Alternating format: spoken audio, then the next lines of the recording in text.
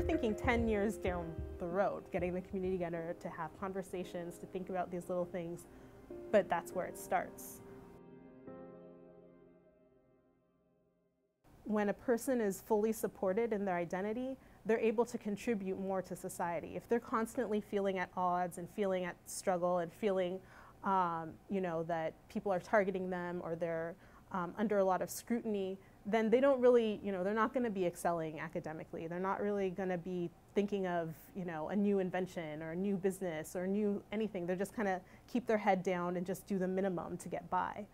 That place that our community is in, not having the organizations be able to fully do that, I believe it's holding our community back from really reaching its full potential, and in that way really having a lot more to contribute to Minnesota.